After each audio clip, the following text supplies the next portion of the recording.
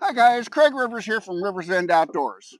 Now if you have a rucksack or a backpack or some kind of a day pack or whatever doesn't have any pockets in it, instead of throwing all your stuff in the bottom and rooting around and trying to find stuff, you can make it a little bit easier on yourself.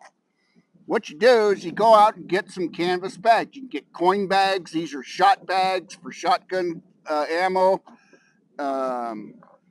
This is a little Crown Royal bag. I keep a little lantern in there. This is a flour bag. I keep my knife and fork and spoon, salt, pepper, and spices in here. These little zipper pouches are good for tools. You put your sewing kit, your tinder bundle, cordage, and whatever you need, and throw it in the bottom of your pack, and it's not going to get all messed up. So, yeah, keep an eye out for canvas bags.